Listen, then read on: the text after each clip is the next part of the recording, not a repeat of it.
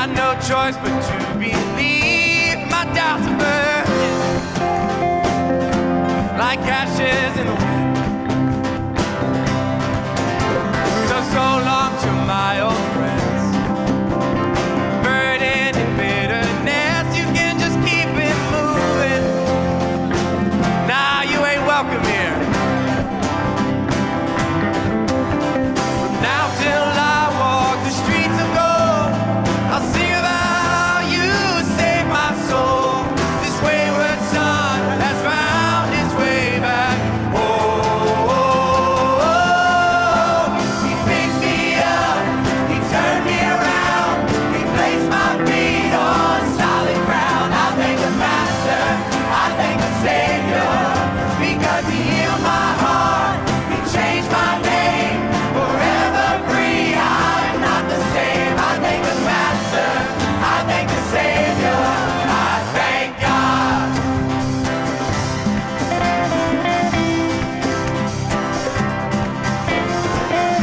Another one, I am free.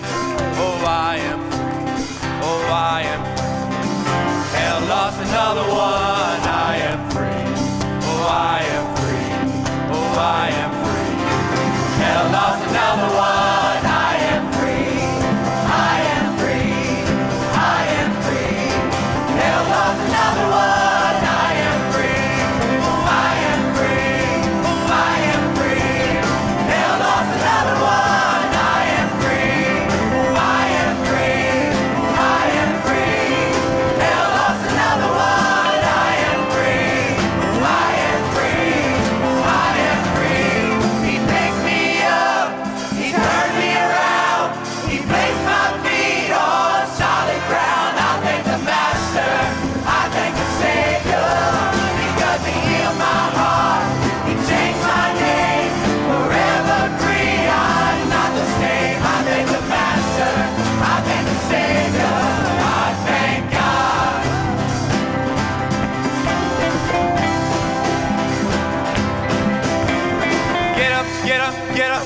Get up out of that grave, come on.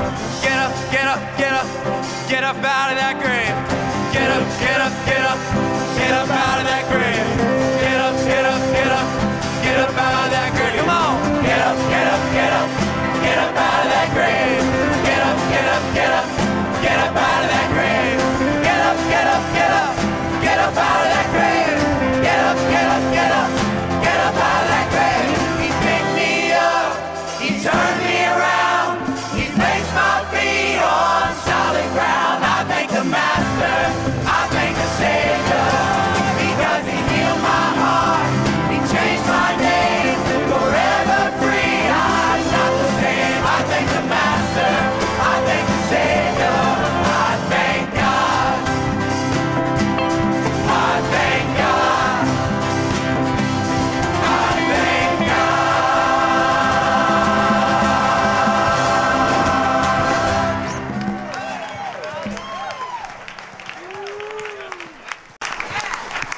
Amen. Amen. Are you thankful this morning? If you're not thankful for what God has done, then you're not trying hard enough. You can be seated, and as the prayer teams come forward, we're going to dismiss the children from junior high and down to the meeting room. Junior high and up can stay in. And now's the time. If you have anything to bring to the altar, they are here to pray with you.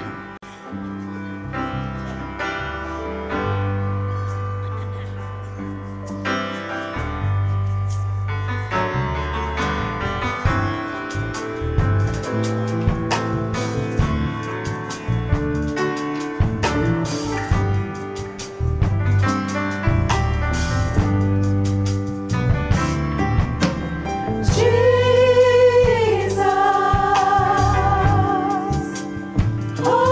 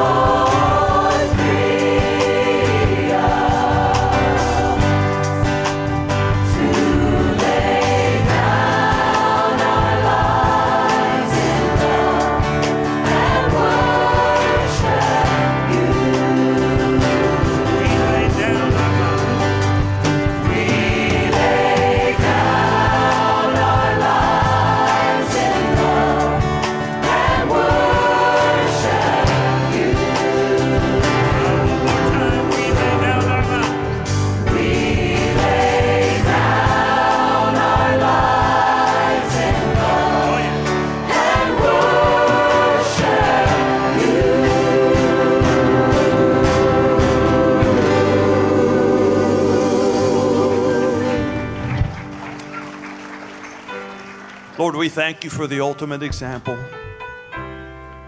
No greater love is known than this, than a man lay down his life for his friends.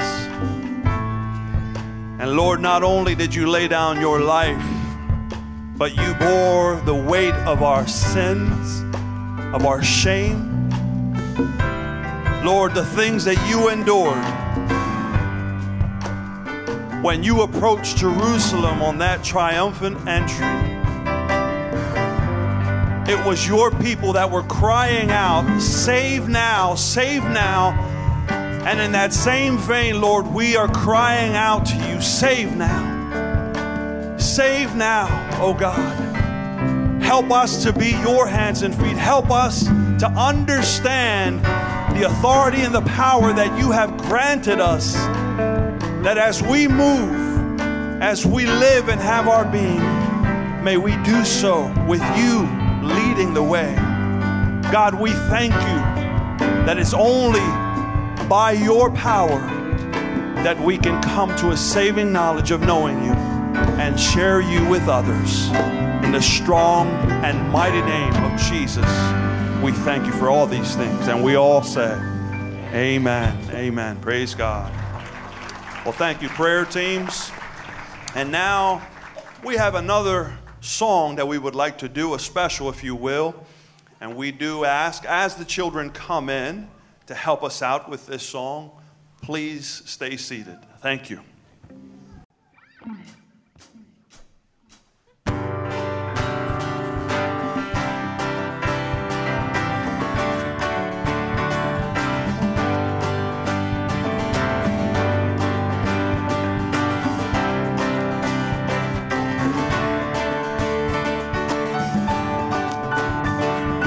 Holy,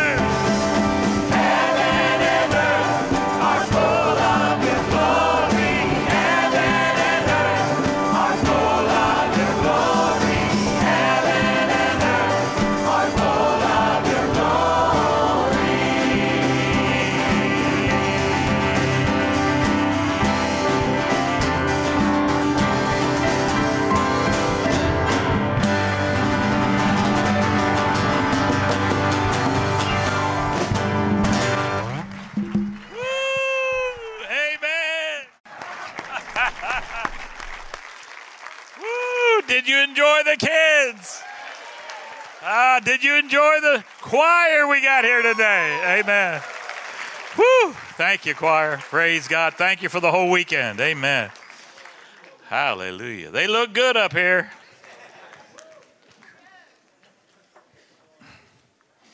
If you're a first-time guest, don't think this happens every week. But amen. Now, some of you, I know some of you said, are there that many kids in the church? We did it Saturday night. Seemed like a long line on Saturday night. And then we did it first service. Seemed like a, long line. Then we did it this service. I said, is this line ever going to end? Aren't you glad for the teachers and everybody that teaches your kids in this church? Wow. They give their time and they pour so much into them. All the people that did the Easter egg thing they had here this past week. Gail was so blessed with all the help that helped her and all the things. What a blessing. Now, we've got singers here, and they've got the welcome packets in their hands. They're going to bring them right to you if this is your very first time to a service here at Crossroad. So if that's you, why don't you raise your hand where you are so we can welcome you today. Anybody here for the very first time to the service? Good to see you. Good to see you. Right here. Good to see you on the front row. Good to see you over here. Yeah, over here. Keep the hands up till they get to you. All right. Good to see you. Now, as you get that packet, you can open it up. You'll see information there about the church, but there's also an information card for you. We do ask you would fill that out for us. And at the end of our service, as you exit out the main doors to the left, there is our welcome center. Please go there. We've got a wonderful gift for you, and we're grateful to have you worshiping with us here today. All right, if there's any other kids that didn't get out, you can go now. But junior high, you're staying in. Junior high, you are staying in. All right, praise God. This is our Palm Sunday. And let me just do a short little thing on the Palm Sunday is when Jesus went to Jerusalem and he rode in on a donkey.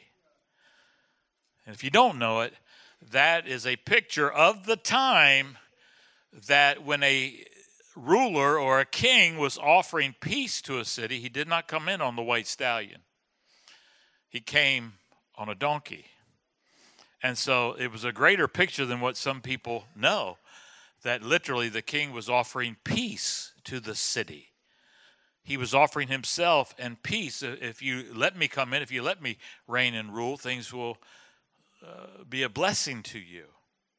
Now, when Jesus comes back, what does the Bible say he's on? He's on the white horse. See, that means it's too late. If you didn't accept peace, it's too late now because the conquering king is coming. And he comes with what? All the people, the 10,000s and 10,000s upon 10,000s of his saints, all on white horses. When he says you will reign and rule with me, when he says you will judge angels, when he said all the kingdoms would come before you, he was telling the truth because we are on the conquering horse with our Savior. But on Palm Sunday, he offered peace.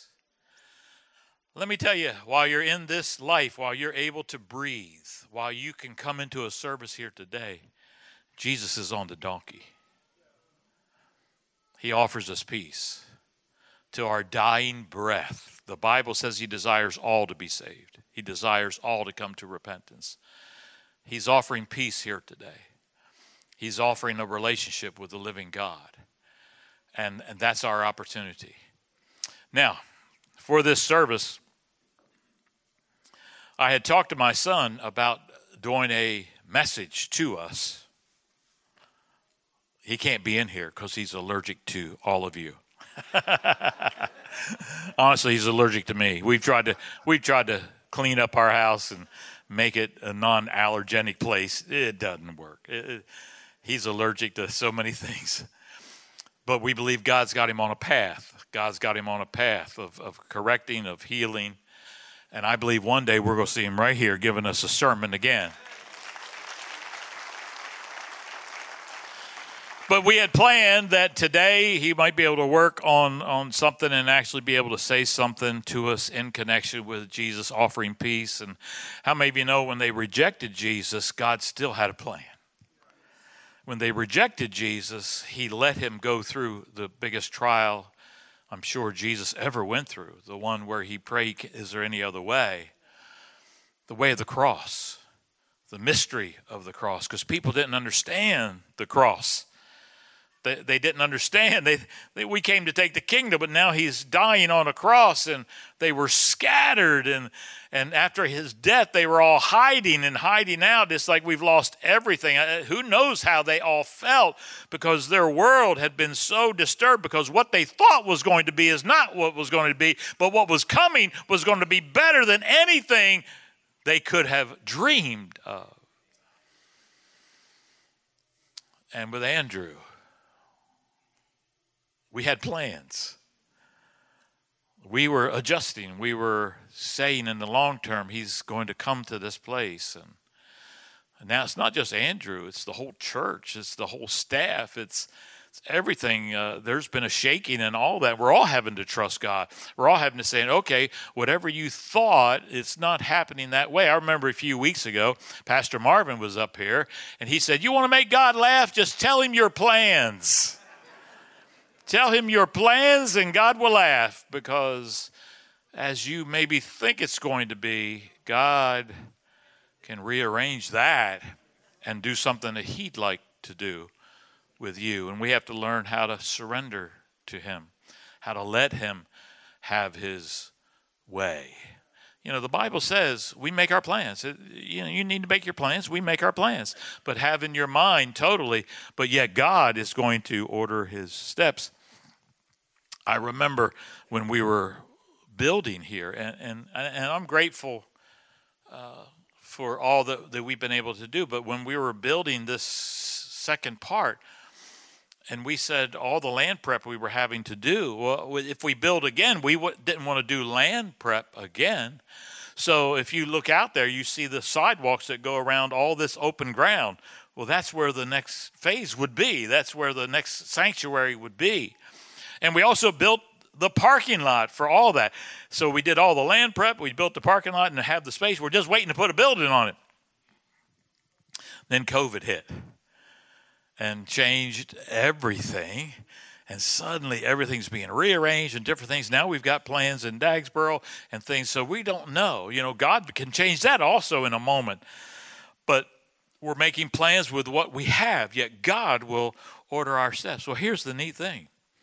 So we built that parking lot in anticipation of that next thing. But guess what God had in store?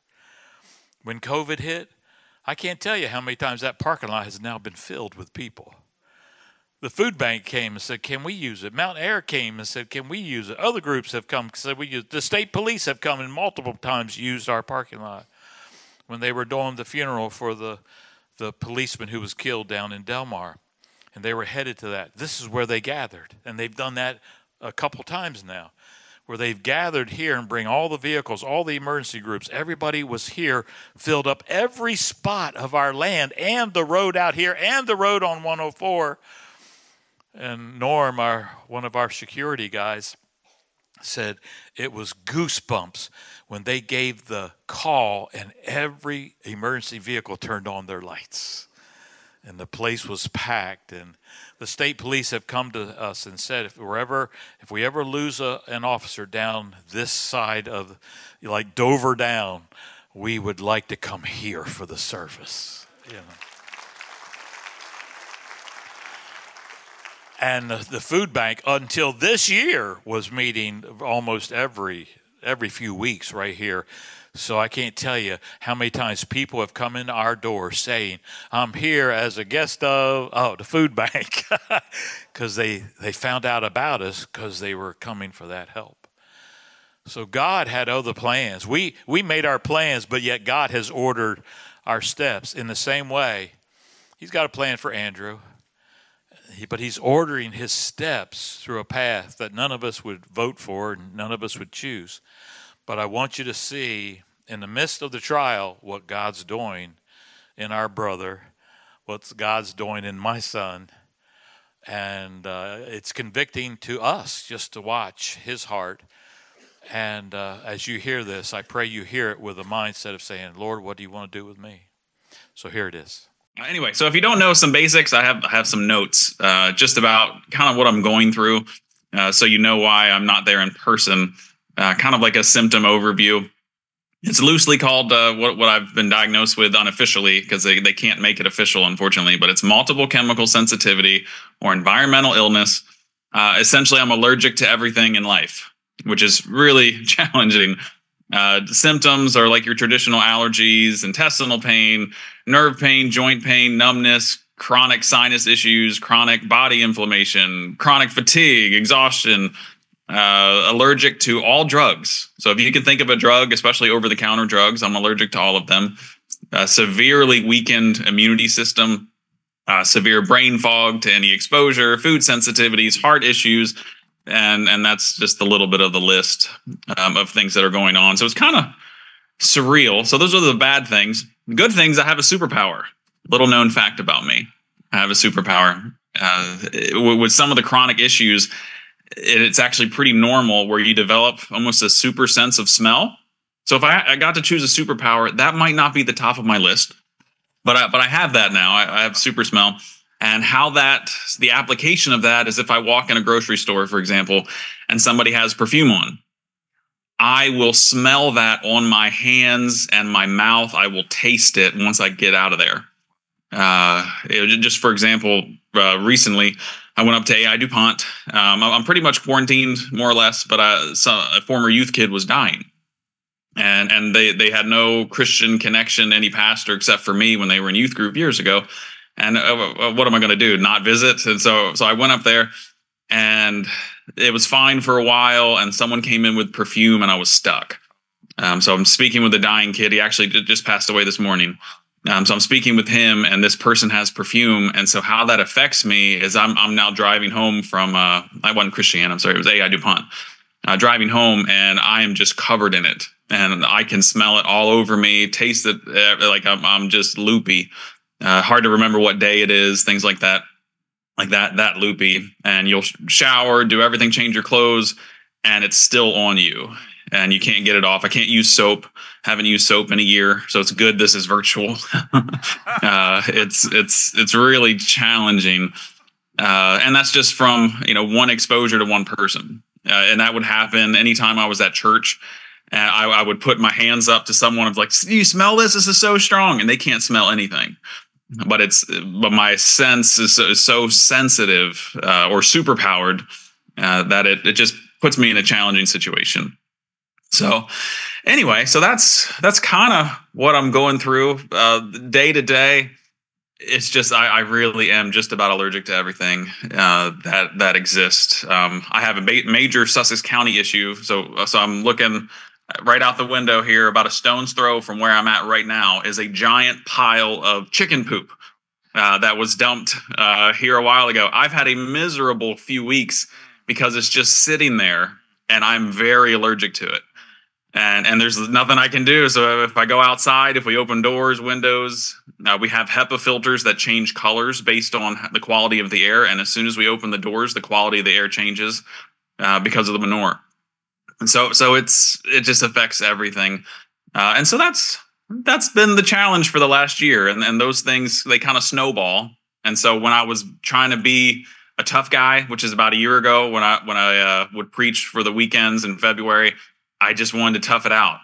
And it got so bad, it snowballs where if I have one exposure one day and then I get to the next day and the next day, it just gets worse and worse and worse symptomatically until you just feel like you're dying. And that's where, I remember my brother saw me after preaching the last time, and I ended up being at church almost every day for a 2-week stretch. And he just started crying when he saw me once he realized just how bad my body was. And so it's been a process this last year trying to get better. And that's kind of, I guess, what the testimony is going to be about is just so you guys know what my last year's kind of been like. And I have a whole bunch of scriptures. Maybe we'll get to them. But I do want you to just kind of understand what God's been doing. And to start that off, I don't know if anyone knows of Rees Howells' The Intercessor. That's a book I've read years and years ago. It's one of Dad's favorite books. I had read it after my kids were born. I know I went and reread it again. And there's just been this process, especially probably since I got married. So that's 7 years ago. Around the time Eli started with 5 to 10, around that time, this dying to self is what the intercessor teaches and preaches. And it's almost like a chapter by chapter breakdown of God teaching Rees Howells how to die to every aspect of his life. And that was so convicting. And honestly, the first time I read that, my impression was, Lord, don't call me to that. Call me to whatever you want, just maybe not that, because the dying process is terrible. You look at every area, I guess, of his life that he had to die to, and it's just like, oh, Lord, don't call me to that. Don't call me to that. I don't want to be quite like that, just because dying to self is all encompassing, and it's so challenging. And so anyway, so that was my impression of it. And then things started happening in my life. And I started, sincerely, telling God, giving God permission over every aspect of my life. Truly trying to, live out the scriptures where David's saying, hey, examine my heart. Show me, God. And repeatedly just dedicating myself to God. And so how that has looked in my life leading up to this sickness is, I remember having there was a process when we were after we were married, trying to have a baby, and in that time frame, our first baby, I remember seeing the heartbeat. There's nothing like seeing the heartbeat the first time, and it just melted my heart. I was getting teary-eyed, couldn't believe there was a little miracle inside my wife. And in that process of learning to trust God, I had to let go of my wife. And so if you don't know, it's a much longer story. It's a testimony in itself, but we lost our first baby. And just a few days later, I didn't know if I was going to lose my wife. The hospital was a very dramatic experience, with the guys where we get that lump in our throat. After the experience with my wife in the hospital, that lump didn't go away all day. I mean, I was just spent kind of emotionally, but I had a moment where I was getting news about what happened in the surgery, and I got paged, the hospital speaker system, and they asked me to go to a place, and I get the phone, and I assumed everything, it was in regards to the bleeding and a miscarriage. I assumed everything was okay, and I had that doubt in my mind. And I remember getting past this phone call, there was an actual phone, and I didn't know what they were going to say, and I had that question, Lord, am I going to lose my wife? Thinking it's probably okay, but it was as real to me, and I could see my future. It was a frozen moment in my life. I could see my whole future without my wife. And I ended up at that time, I held it, waiting for the doctor to give me the news. And I just released my wife, as sincerely as I've ever released anything. And I let her go. And the news was good. And it was an amazing process going forwards now, is that I know God gave my wife back to me, but I had to release her. I had to be okay with losing her. And so I learned to die to my wife, my kids. Oh my goodness. So after that, we had 2 kids. It was in 2020 and 2021. So we had 2 kids in that process. And I went back and read the book again. And so if you know anything about the book, it has a whole chapter dedicated to just dying and letting go of your kids. And so I'm reading that. I tell my wife about it. She wants nothing to do with that chapter. Let me tell you, release it. It's a challenging chapter for sure. And I'm just like, Sarah, you got to release your kids. Every pastor's wife wants their husband to preach at them. So I would just, Sarah, you got to do this. This is what the Bible says. This is what Rees Howells says. You got to do it. And so in my mind, I'd release my kids. But part of the process in reading the book, I just was having a prayer time late at night. Everybody else in the house was asleep, and I'm just on my knees praying, Lord, help me to release. I had a list of all these things. Lord, help these things to be released. And so I was covering ground I thought I had already covered. And so I know I've released material things and career things, financial things. I get to my wife, release my wife. And then I was praying, Lord, help me to release my kids. And I couldn't speak anymore. And I ended up crying like I've never cried in my life, just sobbing, almost like a negotiation with God, begging for my kids to live. I'd read enough stories about Christians and how God can use a trial like the loss of a child for his glory. And I didn't want to sign up for that. And so it was, and I never experienced, before or since, I've never really experienced anything like that. And for that half hour, I went through so many tissues because I got chronic sinus things. Man, I went through so many tissues, just kind of begging God, talking to God. And it concluded, it was probably about 30 minutes or so, with me just saying, God, I trust you with my kids. Just the same thing I said about my wife, Lord, I trust you with my kids. And it was such a real moment that I got up and had to check to see if my kids were still breathing. Because I truly died to them like I gave them to God, and that may sound strange, but it was so real, that dying, that releasing, that letting go. Because our control is imaginary anyway. When we don't let something go, you don't have it in the first place. It's a deceit, and the devil doesn't want you to release it, because once you release it, then God can give it back, and then you can trust it. And so I learned to die to my wife, learned to die to my kids. And I know Ed had some cool dates that he was sharing, dramatic things. Well, mine is September 27th, 2022. And that's when my heart became a serious symptom. And I was, if you don't know, I'll do the abbreviated version of that, but I was playing softball and my heart took off. And I thought it would just, everything be good, not really have an issue.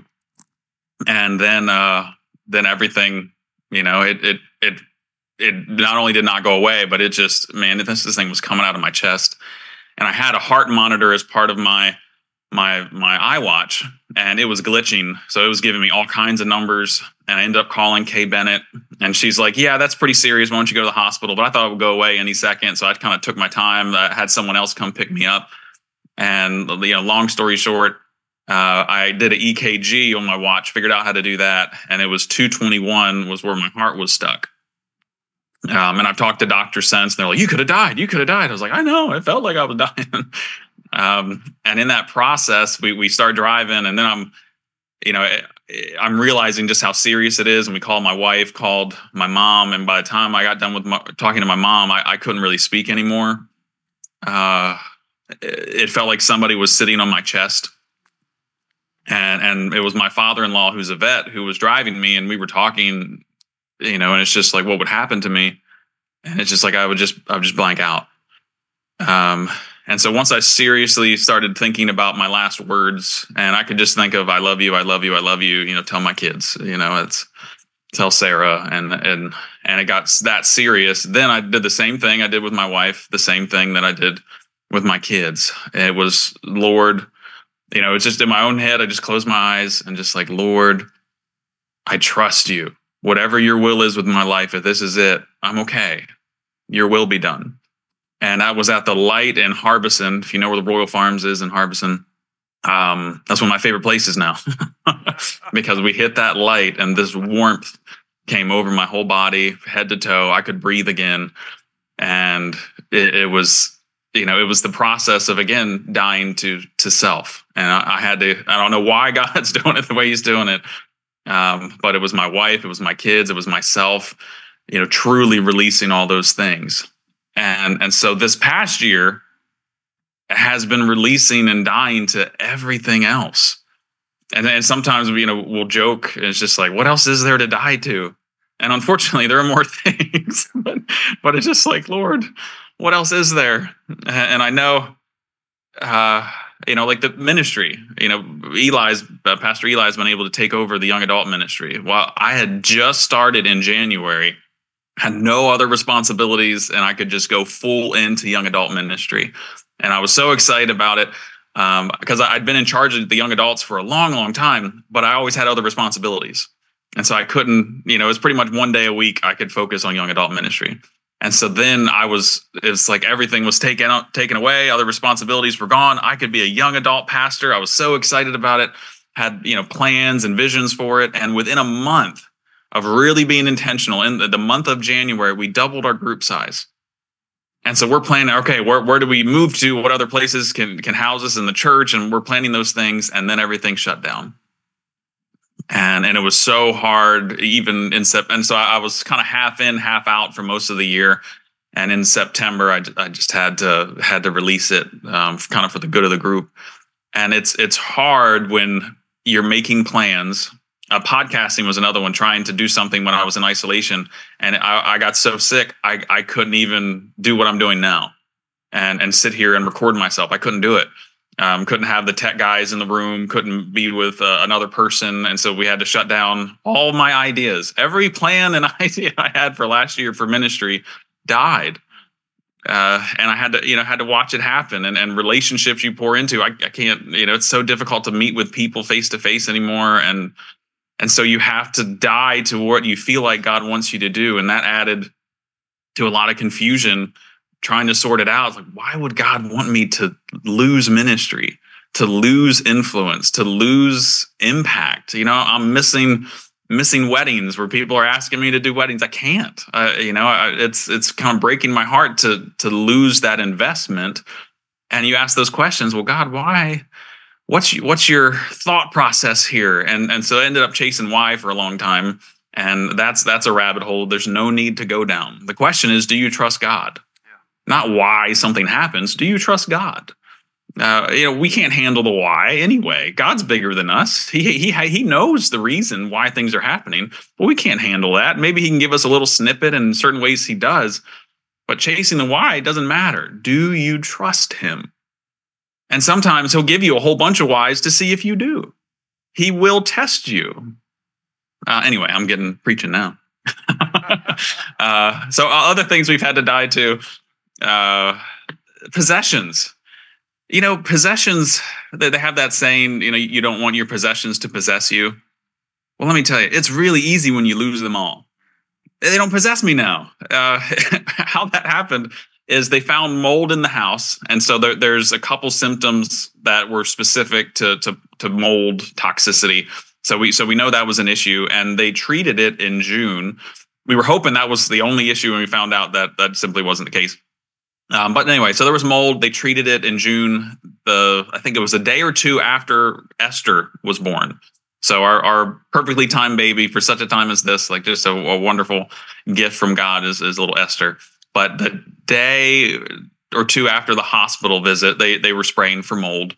And it's like, hey, you got to be out of the house for about 2 hours. Everything else will be fine. It's like, it's all right, cool. See you in a couple hours, and we'll go back to the house. And since that spray happened, I cannot be in the house anymore. It makes no sense. So right now, if I went over to my house, it makes me sick. Anyone else on earth can be in that house except for me. And it makes no sense. Why would this spray and we've done everything we can to air it out, clean it out. It should not be affecting me, but I cannot be in the house anymore.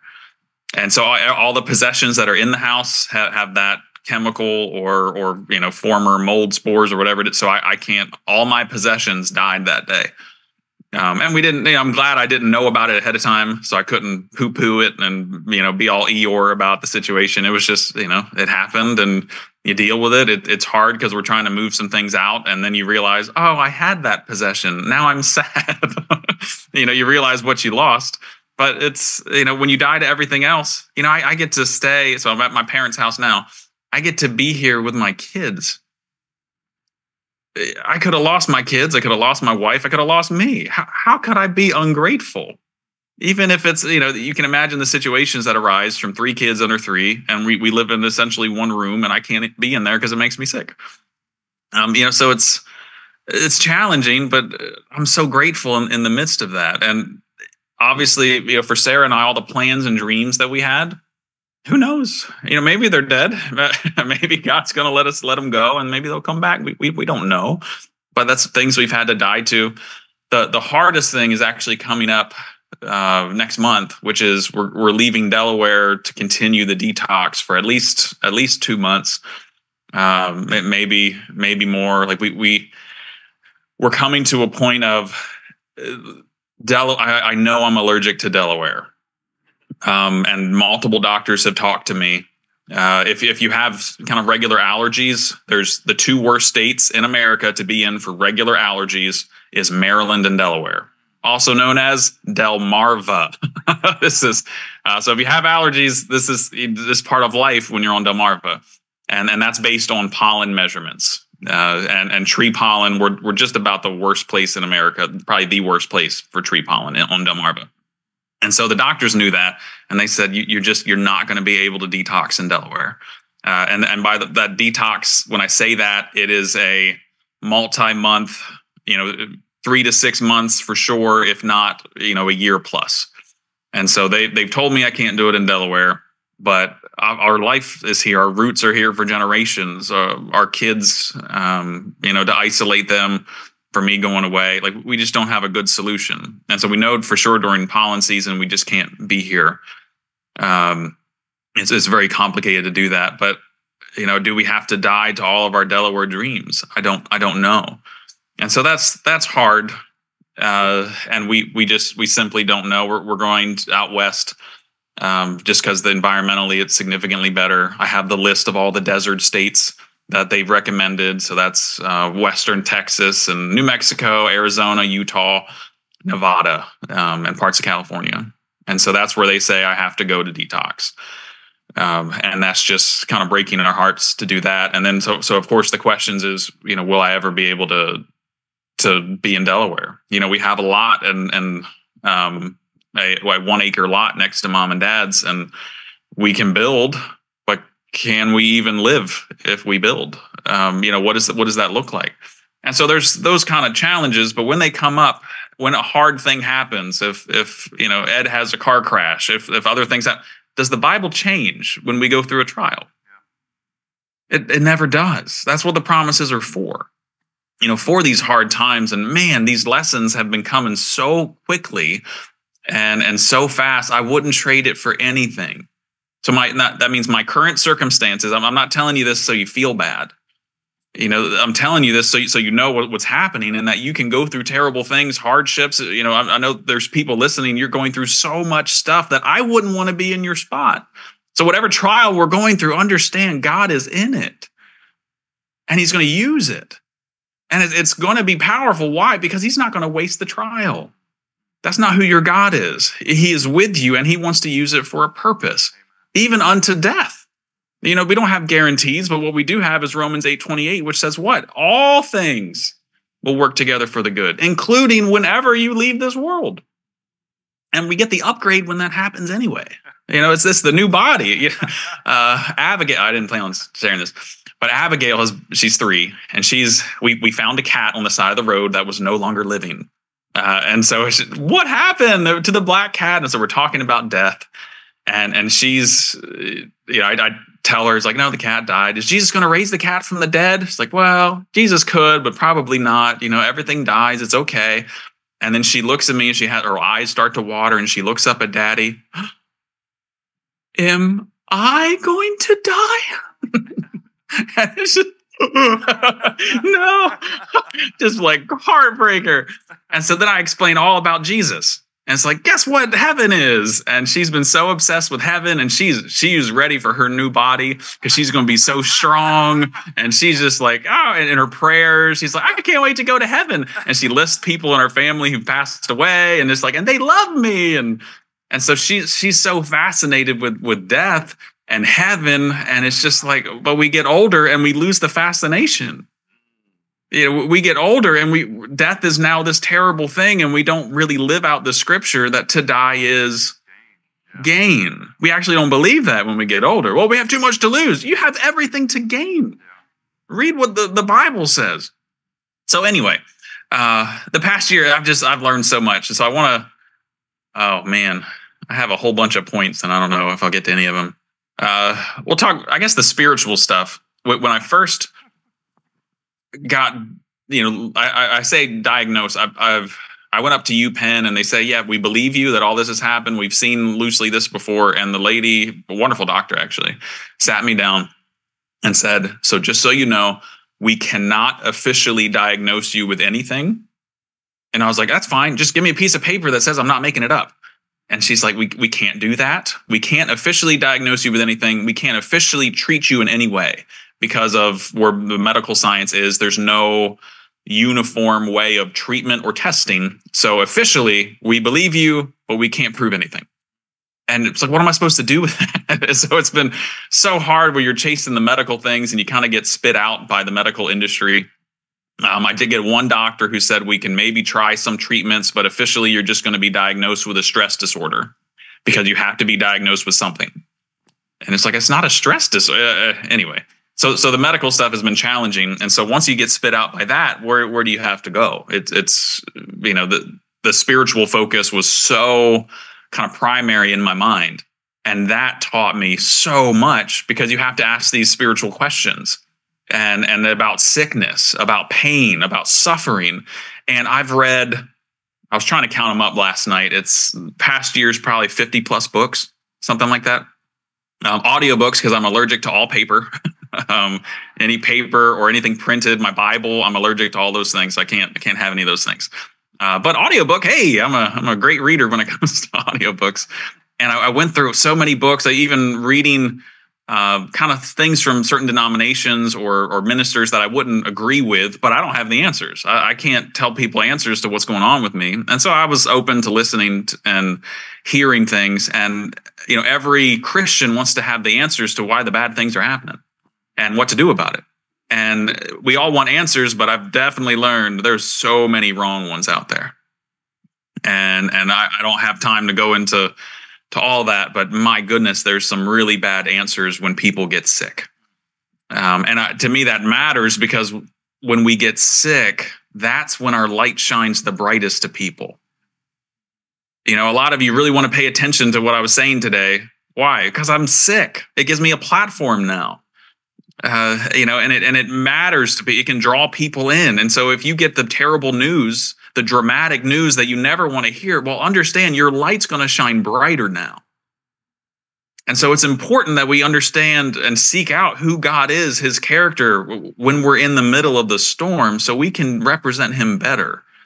And so some of the books, oh my goodness, D.L. Moody, E.M. Bounds, Watchman Nee, Andrew Murray, Charles Spurgeon had some stuff just a couple of days ago. Oh, fantastic. Teachings about what you do when you're suffering. And again, there's some really bad ones. And I feel like there's so many sermons in that I don't want to get too distracted in. But there's a lot of poor teaching out there, especially in healing ministries. I'm not poo-pooing all healing ministries, but a great many of them just teach some poor things about God and about who he is, and they don't heal that many people. And I wouldn't call myself a healing ministry unless you're like Jesus and healing people. So anyway, I've learned a lot there. Learned a lot. My goodness, I text Pastor Ken earlier and today, and marriage. Oh my goodness. I've learned so much about marriage and what it's supposed to do. Because bad things, exposure of a bad thing is a good thing. And when you go through a trial, it exposes so much bad things. And so when you're married to someone and bad things are getting exposed, that can be challenging. And so for me and for Sarah, this has been our marriage has been such a trial by fire kind of year. And I understand why going through hard things can rip marriages apart. I get that because there's been plenty of avenues where that could happen. But when I was single, I had a pretty consistent prayer. And that was, God, I don't want to get married unless it's your best for me. And that's it. It has to be the best of what your plan is. And so that means I wanted a marriage that wasn't just a regular marriage. I wanted God's best for me. And so it meant I was single for a long time. I told God, in that prayer, I felt like I had an agreement with him that he would bring me my wife. I'm not going to date anybody. I'm going to know I'm going to marry this person before we ever dated. And that ended up happening. And I'm so grateful that it did. But if I wanted that kind of marriage, it has to be tried by fire. You want to be a great pastor? Do you want to be the best pastor? You better expect the best of God's trials. You're not going to get some normal run-of-the-mill life if you're going to dedicate your life to God. It's not going to happen. Which character in the Bible didn't go through trials? What was that? Like, that's everybody. I was just reading through Joseph. Are you kidding me with Joseph? My goodness. You know, he was praying when he's in that pit. And the prayer it wasn't answered. But he's praying in the pit. And he gets into slavery and he's sold into slavery and he's praying. What got him thrown into prison? His righteousness. And he's praying in that prison. He's alone for years. He's begging for help. He's interpreting the dream and he's saying, just remember me. Remember me. I'm stuck here in prison. I've asked God countless times. I can't figure this out. But God was preparing. He uses the trial to prepare, to teach. And if you had the view of, well, the devil's doing this, that wasn't the devil doing that to Joseph. That was God. God was in the trial, not the devil. The devil's in the trial, then deal with the devil. But every trial is not courtesy. Oh, Satan's got me. No, he doesn't. He could. So make sure you're not the one. Your sin's causing you all these problems. That can happen. I'm not saying it can't. But many times, especially for the Christian, if you are sincere, then God has to bring the test. He has to. Otherwise, he doesn't love you. Who does the discipline come to? The one that he loves. That's why the trial comes to a Christian, because if he loves you, then he wants what's best for you. He's going to shape and develop you, and certain things can only happen through trials. In fact, all of the best things happen through trials. And you see what the world does when we go through a trial? Oh, I feel so bad for you. That must be so hard. Oh no, no. You know what was it? Charles Spurgeon, this is what he said about trials. I congratulate you. Because it's a position of honor. And you don't need to send me congratulation letters in the mail, but that we're in that same position now, is that when we go through something hard, if we're doing it for God, if we're honoring God in the midst of the hardship and the trial, it is something to be celebrated. I don't have a boring life right now. I'm going through it, but God is using it. He's using the pressure, the challenge, the fight that we're in. I want to be a good pastor, not a regular one. I want to be the best of whatever God's called me to do. And I can't see what that's going to turn into right now. But God's going to use it. He's not wasting what I'm going through. So anyway, to summarize, Eli, what do I have, like 4 minutes? Is that the right math? Yeah, to allow people to ask questions. Okay.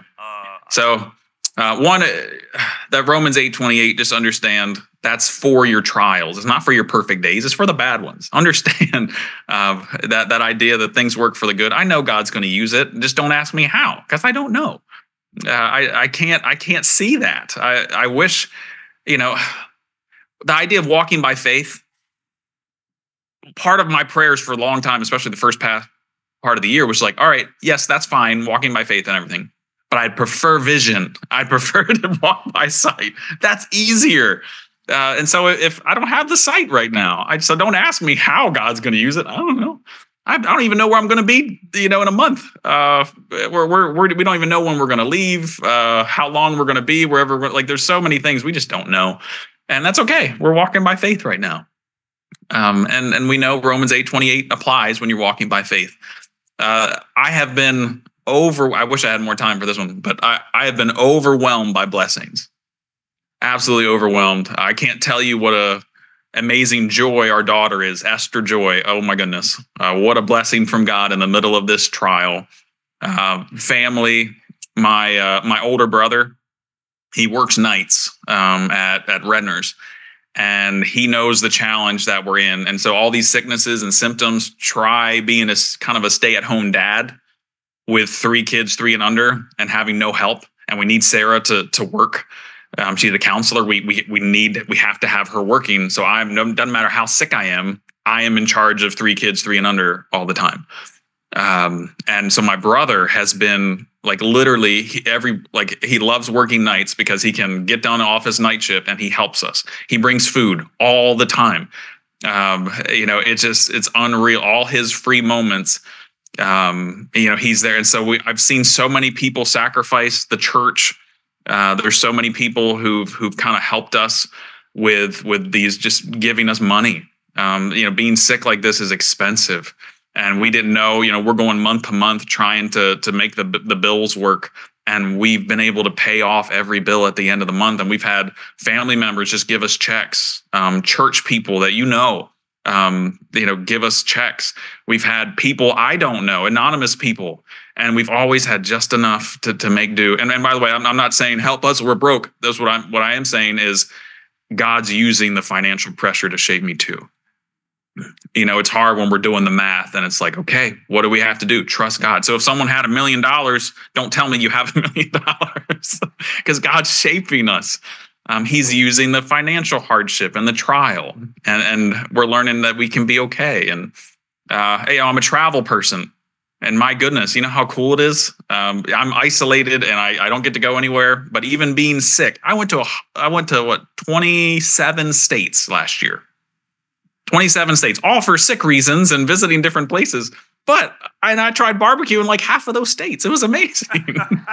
It's so good. I have, if anyone's barbecue wise, I have some opinions about that. That's a different time. I can tell you where the good barbecue is in America. Anyway, and going back to the context of dying to self, I'm alive. And it's so hard for me to get down and depressed. It can't happen. It only happens when I remove God from my situation. If you want to get depressed, remove God from your situation. You want a cure for your depression, bring God back.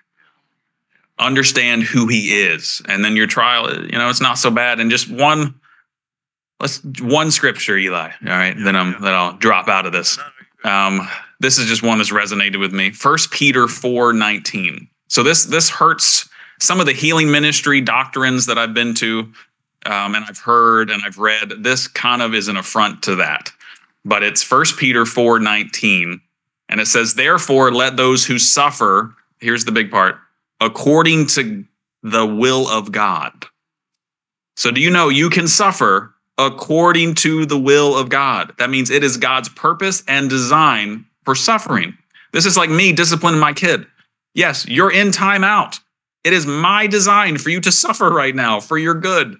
That God loves us, so he disciplines us, and it can be his will for you to suffer, and that's okay. And then it says, commit their souls to him. So that means when you're in the middle of suffering, you're in a trial, you're in hardship, you have a job to do. Give all that you are to him. Give it to him. And in doing good as a faithful creator, which is saying that we need to then, what do you do in the trial? Are you angry? Are you mean? No, you do good. Do good. And so essentially be the clay. That's all right. Trust him and do good. It's done wonders. And so I'm endlessly blessed because I'm in this trial. And the only time, again, I think differently is when I take God out of it. And I think the whole time he's speaking and sharing that, he's got the word grateful behind him. Grateful.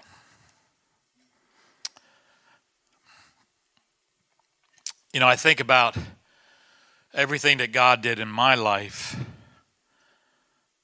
the pressures, the problems, things I had to deal with, and the things that were in me that I've seen God use.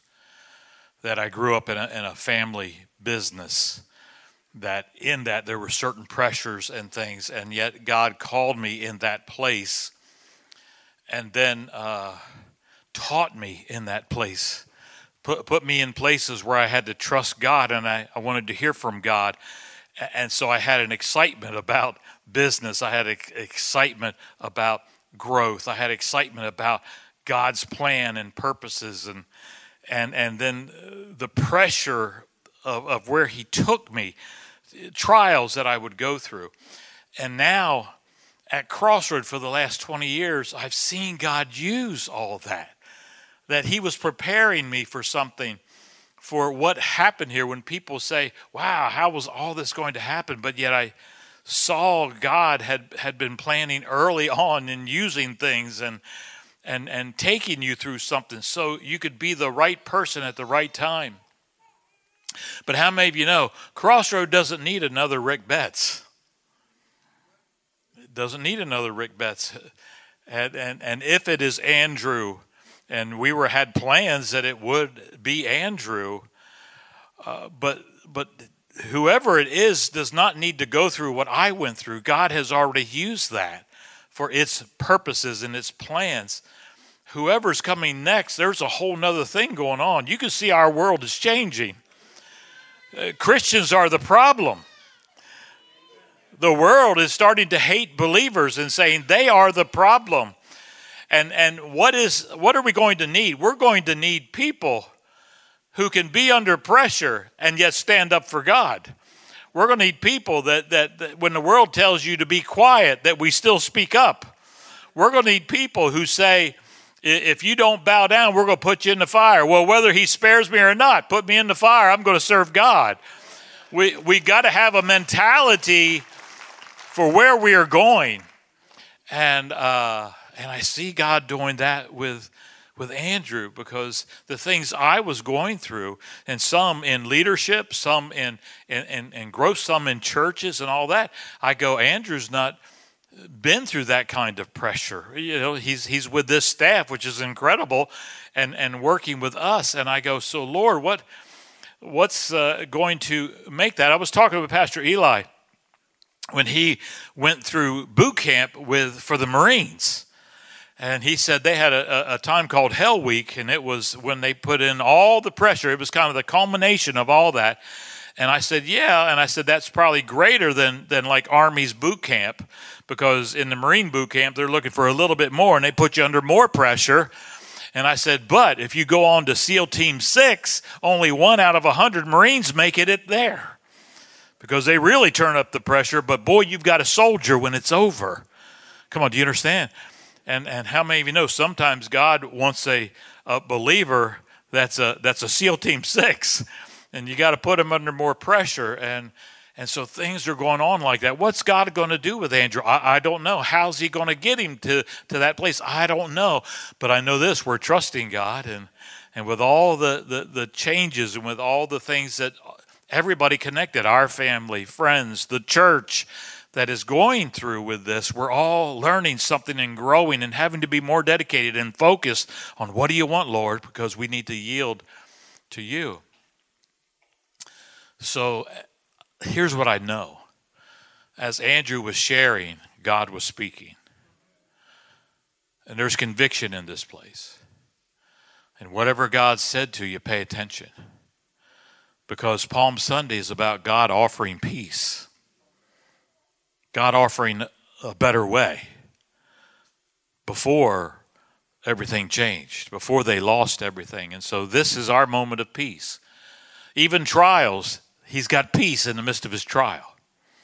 He's got a way, and he's going to get somewhere that God has purposed and planned that he could have never have done without the trial. And what about us? Like Andrew said, some of you are going through stuff right now. Have you got your eyes on him? Are you like those Hebrew boys? You know, whether he spares me, whether he slays me, I'm going to serve God with all that I am. To yield yourself to its highest level. I have no doubt that people have been convicted. I have no doubt that people have been asked by God, give me more. Take something out of the way and let me be in charge.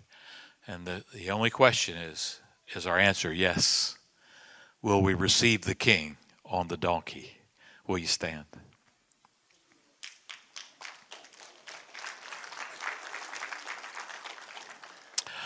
I'm hoping that while he's out west that we will get another sermon. Maybe a bunch of little mini sermons at different locations that he is. We'll see if he's able to pull that off. But be praying for him and Sarah and the family, that God will do what he wants to do. And now for us. Somebody's probably here that knows Jesus is not Lord of your life. You've been in charge. He's not had his way, you've had your way, and he's asking. He's offering peace one more time to let him be totally in charge. And he's waiting on the answer, yes or no. But if the answer is yes, and you're willing, I can lead you in a prayer of you committing your heart, your life to the living God. Your brothers and sisters that are here that understand it, they will support you. They'll be glad for you. They'll say the prayer with you. But you have to be bold in front of men and women and be willing to confess Christ, to raise that hand for everybody to see and say, Pastor Rick, it's me. It's time for him to be totally in charge of my life as my Lord and Savior. If that's you today, brother, sister, be bold. Raise that hand, and we'll say this prayer with you. Anybody need that prayer today? Raise your hand up high, and we will say this prayer with you. This is your moment. This is your opportunity. Right here, sis. Right back there. Back there, sis. Right here. Back there. Over here. Where? Right there. I can't see it, but there you go. Right down here. Amen. Right there, sis. Back there. All the way in the back. I see the hand all the way in the back. Amen. Amen. Got a few hands over there. Ushers, you're going to be busy. Anybody else? I saw a bunch of hands on this side. What's happening? This whole wedge is getting saved. That's what's going on. What's happening over here? What's happening over here? Anybody else? I guess Andrew's anointing of what God was doing is heavier on that side of the building. I don't know. Did I miss anybody over here? All right. So, wow. Okay, I'm going to speak over here to this wedge then. We're going to say this prayer. I don't know. God knows why you raised your hand. Our ushers would like to be able to put some packets in your hand, so they've got to identify with you. Those that really, God's moved your heart, would you raise your hand so the ushers can see who raised their hands? Do it right now. Those that are ready to make this commitment. Okay, ushers, just position yourself. Don't do the packets yet. And I see the hand back there. All right, let's say this prayer with them. Let's support them. God knows why you've raised your hand, but let's say this, dedicate our hearts to him right now. Dear Lord, I thank you for today. The words I've heard, you have used them to draw me to yourself. So right now, in front of all these witnesses, I receive you, Jesus, as my Lord and my Savior. Come live in me. Thank you for dying for my sin and removing them out of the way. I turn from those sins and choose to live for you. Holy Spirit, come and fill me. Teach me the ways of Jesus, that I might follow after him all the days of my life. And it's according to your word, that as I do this, I can confess by faith that I am saved. In Jesus' name, amen and amen and amen and amen and amen. Woo. All right, ushers, now you can try to get the packets in their hands. You can get the packets in their hands.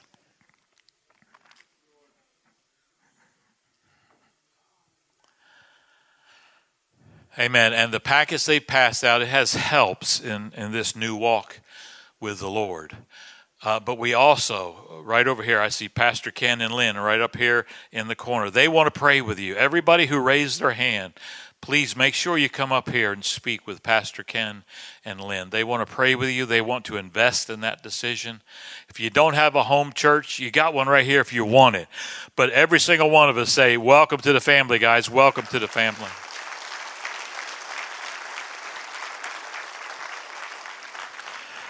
Ooh, and now for the rest of us. Listen, I'm expecting you to have a good week.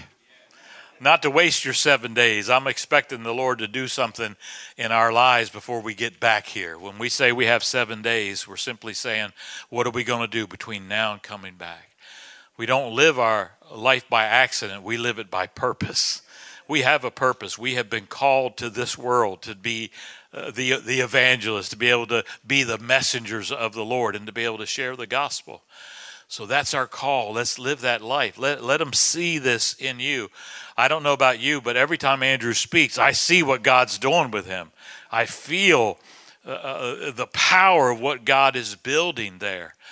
And I'm waiting for that day it's able to be released out on this world again, and that he can stand here without reactions to what you're wearing. And God can use him, but right now, he can use you. Because you're going to go all over this place called Delmarva. And let the world see Jesus in you. Let the Holy Spirit lead the path. Be bold, be brave, and be able to speak and live and do. And be the lights. And let's come back with a testimony on our lips about the goodness of God in our lives. Amen. Well, Lord, thank you for this word. Thank you for convicting hearts, because I know you have. Lord, every time it reveals what you're doing in my son, it still draws me closer to you. So, Lord, thank you for doing that with this congregation. You put Andrew in this congregation for a plan and a purpose. And we thank you for stirring us up today. So, Lord, as we go out these next 7 days, may it be a powerful week for us. May we live the gospel. May the power of the Holy Spirit be moving in each one of us. And may we see it and to be able to give you honor and glory for everything you do. And, Lord, so thank you for my brothers and sisters. May we love one another like you have loved us. And may your heart be glad for what you see in your sons and daughters. It's in Jesus' name that we pray. And everybody said, amen.